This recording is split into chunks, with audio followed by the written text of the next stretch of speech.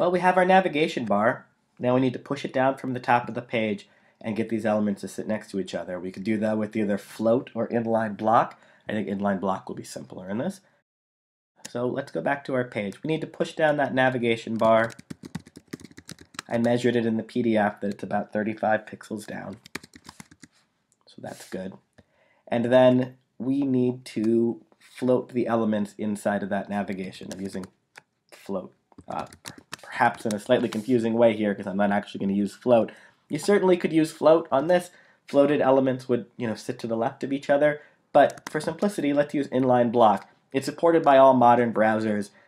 It gives you kind of the best of both worlds. The best things of inline, that elements could sit next to each other. The best of block, that we can, give this margin and padding and width and height and do everything great with it. I use it all the time. It's an inline block. Greatest thing ever. So we're going to say display inline dash block. And then all these things are going to sit next to each other.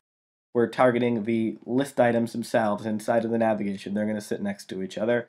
So we need some font. I could change the font of this, but really everything in my document is the same font. I made everything Helvetica. So let's just change the font for the entire body of the whole page. Everything inside of it is going to inherit this property of font family Helvetica.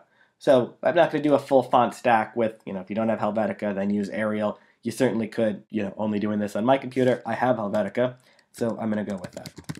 But you can specify your font stack or use any @FontFace font. Any modern browser that's going to support all the responsive web design things we're doing are certainly going to support @FontFace. So everything in our whole page is going to be Helvetica.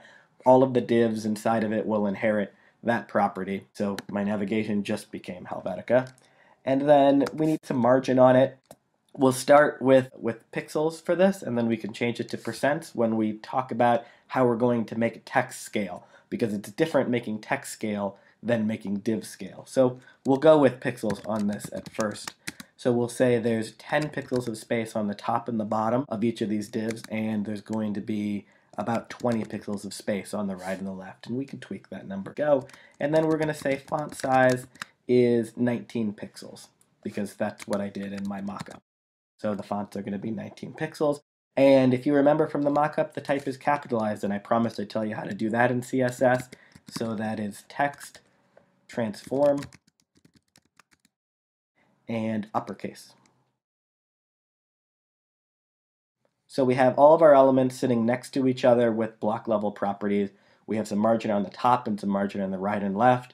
We're scaling our font up, and our font is Helvetica, and it is uppercase. So if we take a look at this page, we have a bit of a nav bar. Now we need to tweak this. We'll tweak our percentages. We'll tweak the size. It is sitting down, but we need to make everything line up. That's what we'll do in the next video.